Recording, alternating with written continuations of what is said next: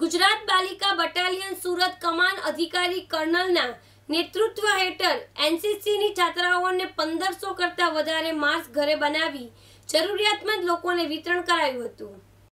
Corona વાયરસના મહામારી વચ્ચે રાષ્ટ્રીય કક્ષાના છાત્રોના સમૂહ દ્વારા પણ કોરોના વાયરસની લડત સામે યોગદાન આપી દેશને મદદરૂપ થઈ રહ્યું છે, જેમાં 6 ગુજરાત બાલિકા બટાલિયન સુરતના કમાન અધિકારી કર્નલ ઉમાકાંત શર્માના નેતૃત્વ હેઠળ એનસીસીની છાત્રાઓએ 1500 જેટલા વધુ માસ્ક ઘરે બનાવી જરૂરિયાતમંદ લોકોને વિતરણ કર્યું હતું। 6 ગુજરાત બાલિકા બટાલિયનમાં આવતી વિવિધ કોલેજો જેમ કે એમટીબી આર્ટ્સ કોલેજ, સેઠ પીટી મહિલા college, જેઝેડ Shah arts and commerce college, Amroli JB ધારુકાવાલા arts and commerce college, Varachha જેડએફ Vadiya women's college, Akhandanand college વગેરે એનસીસીની છાત્રાઓએ પણ પોતાનું યોગદાન આપ્યું છે। આ તમામ માસ્ક 6 ગુજરાત બાલિકા બટાલિયન તરફથી સુરત મહાનગરપાલિકાના કમિશનરને સુપરત કરવામાં આવશે, જેથી સુરત શહેરમાં તમામ જરૂરિયાતમંદ લોકોને મદદરૂપ થઈ શકાય। આ મુશ્કેલ સમયમાં એનસીસીનો ધ્યેય મંત્ર એકતા અને અનુશાસનતા ઉદાહરણ પૂરું પાડે છે।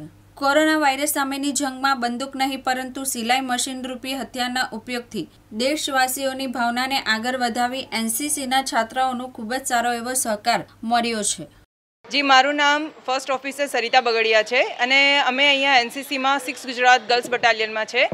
અમારી 6 ગુજરાત ગર્લ્સ બટાલિયનની કેડેટ્સો મળીને જે વિવિધ કોલેજોથી આવે છે તેઓ આ મહામારી કોરોના વાયરસના સમયે લોકોની સેવા અને દેશ સેવા કેવી રીતના કરવાની છે એ માટે તેઓ મોટિવેટ થઈને અને એ લોકોએ પોતાના હાથથી સ્વયં લોકો માટે માસ્ક તૈયાર કર્યા છે, જેમાંથી કેટલીક એવી કેડેટ છે જેમના ઘરે સિલાઈ મશીન ન હોવાના કારણે તેઓ પોતાના હાથથી એ લોકોએ એ સ્ટીચ કર્યા છે અને કેટલાકે સિલાઈ મશીનથી કર્યા છે અને કેવી રીતના એ લોકો પોતાના દેશ માટે સેવા કરી શકે છે એનું એક એ લોકોએ સારું ઉદાહરણ આપણને બધાને આપ્યું છે।